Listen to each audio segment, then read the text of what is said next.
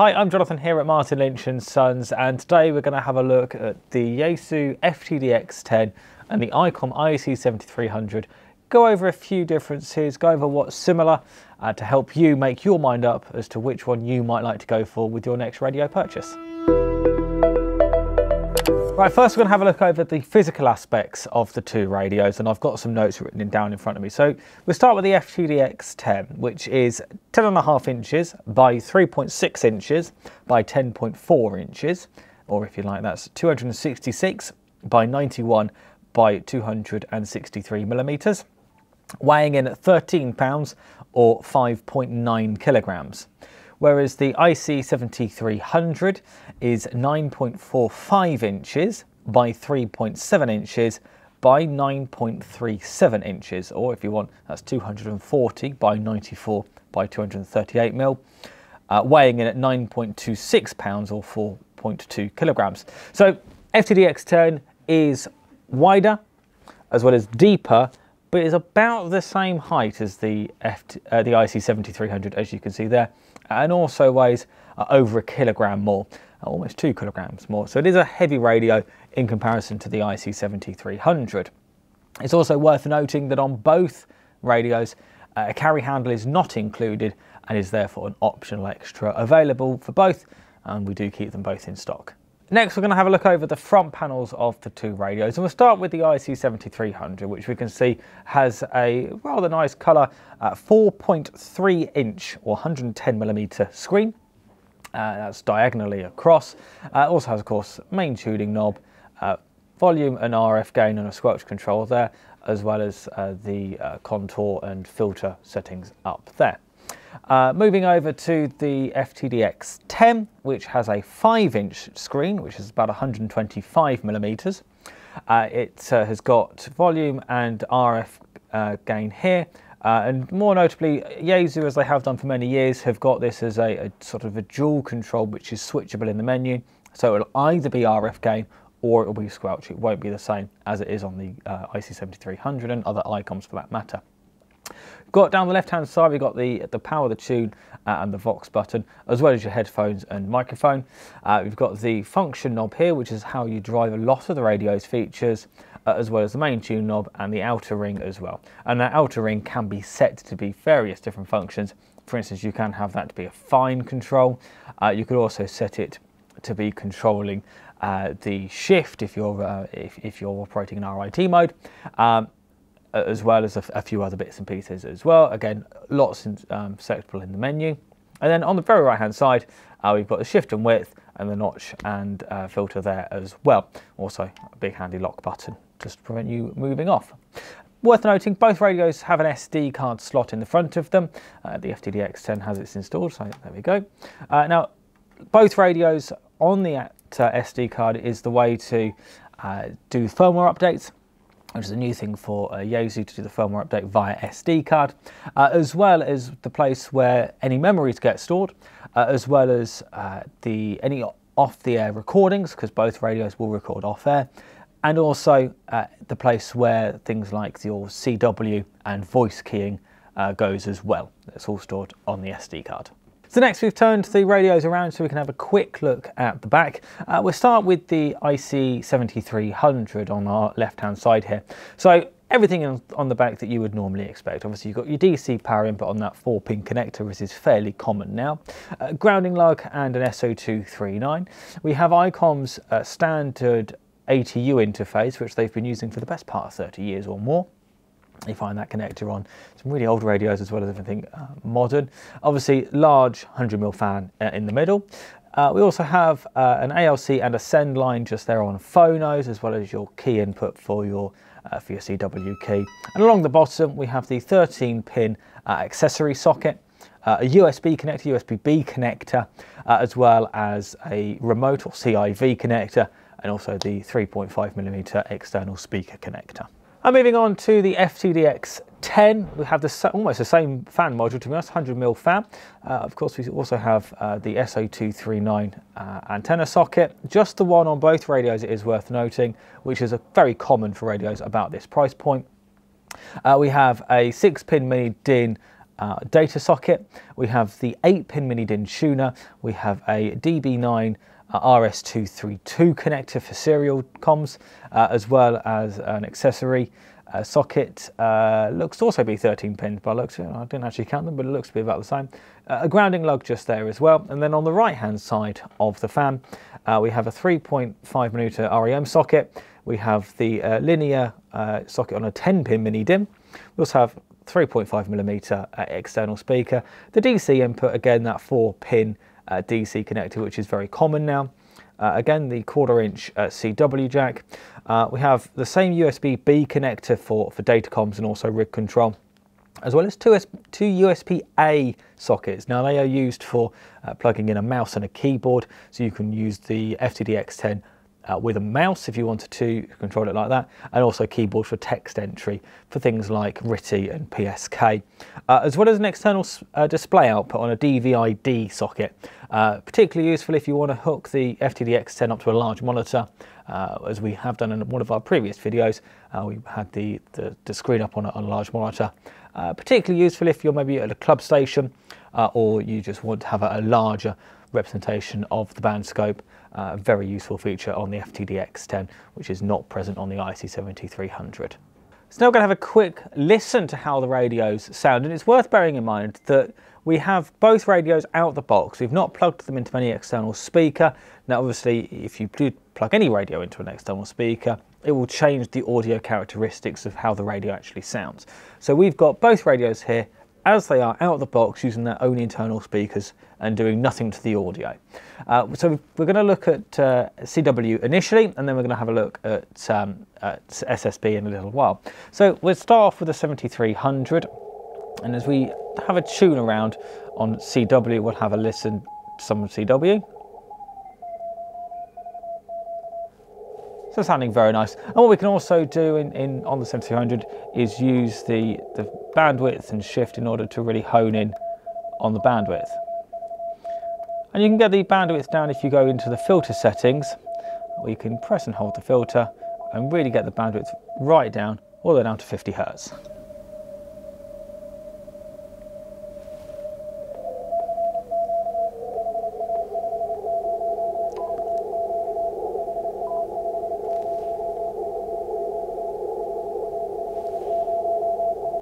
So we move over to the FTdx10. Again, we can really hone in on the width, again, right down to 50 Hertz. And we've also got the option shifting as well. That option does exist on the 7300 as well.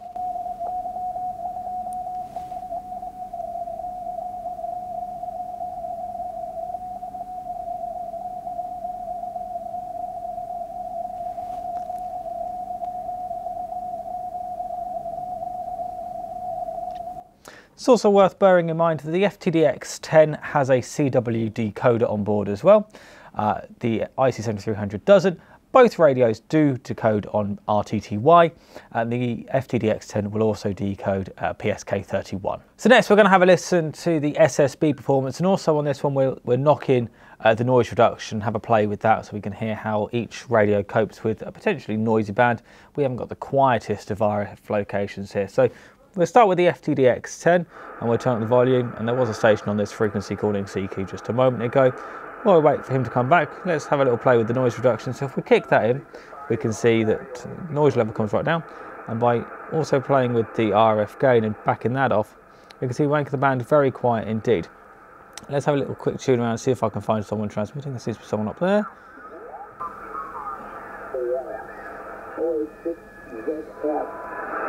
Hello, CQ20, Ocean Hotel number 6, Zanzibar, Sierra, 086VS, and Oscar Henry 6, Libra, Sierra, 5 Golf. So you can hear the digital noise reduction kicking in there in the algorithm. We can also change the level of that noise reduction by pressing and holding, and we can then change the noise reduction level.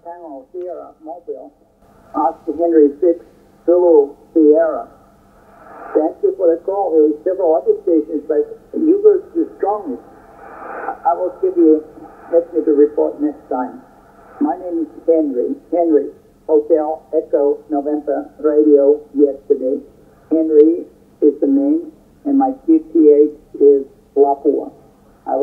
Papa for you. L, London, A, Alpha, P, Papa, U, Uniform, A, Alpha, Papa. So that's the FTdx10. Let's try and just find the same signal on the IC-7300.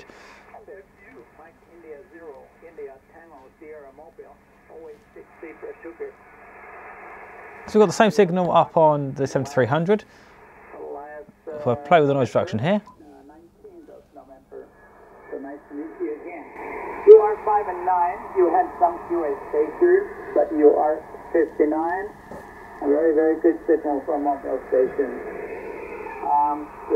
And again, as we did on the FTdx10, we can change the noise reduction level. Delta X-ray 101 mic Papa, and an amplifier, which is Icom 2000 Alpha, running about 1400 watts. With a 5-element monoband Yagi, 25 meters above the ground on the tower, the prototypical tower. So, at the present time, we have quite a lot of stuttering on the frequency. We have another rapidly strong station quite close to our frequency. So I hope that gives you some kind of idea of what they sound like. Obviously, we're relying on the microphone to pick up the speaker noise.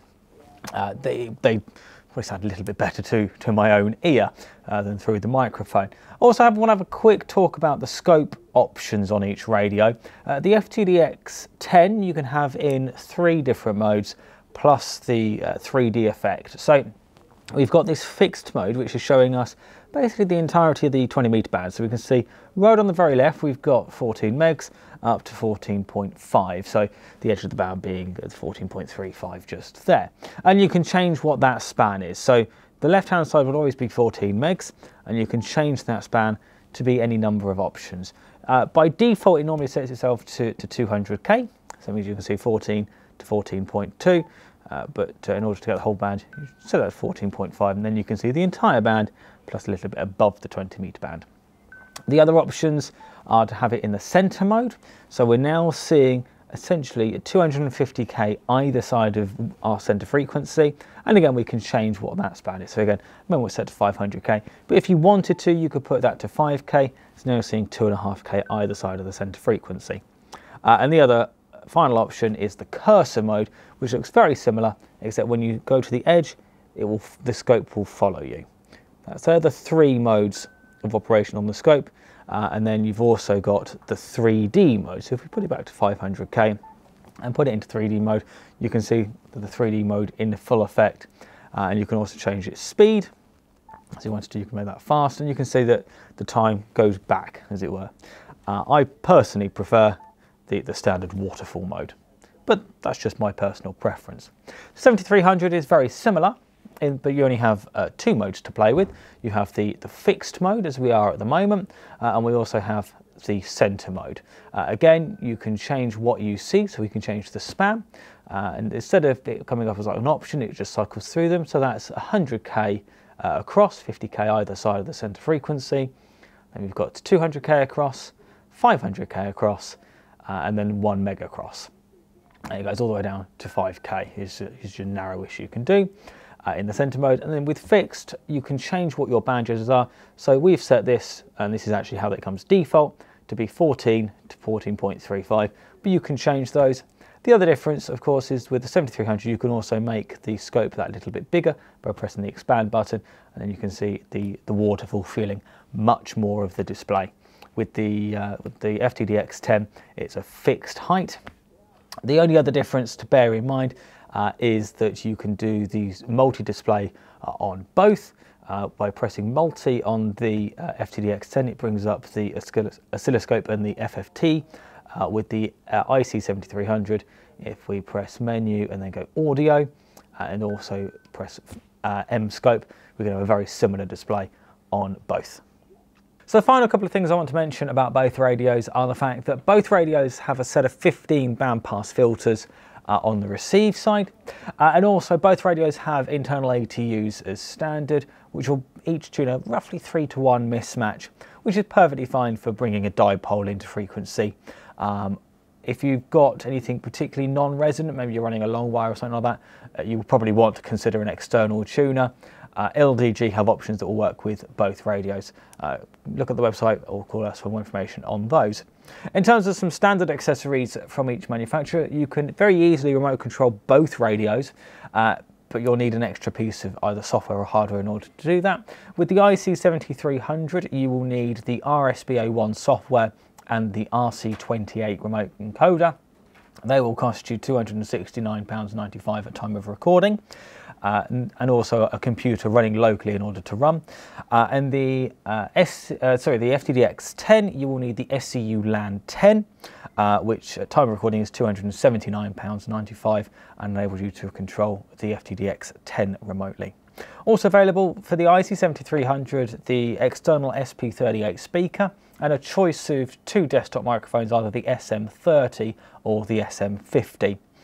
For the FTdx10, you have the optional SP30 external speaker, and you also have a choice of 2 desktop microphones there, either the M100 or the M1, all available from us here at Martin Lynch & Sons. So I really hope this video has been of use. Obviously there's far more features on both radios, but very hard to squeeze them all into one video.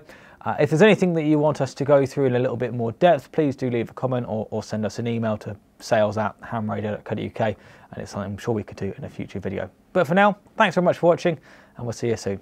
Bye bye.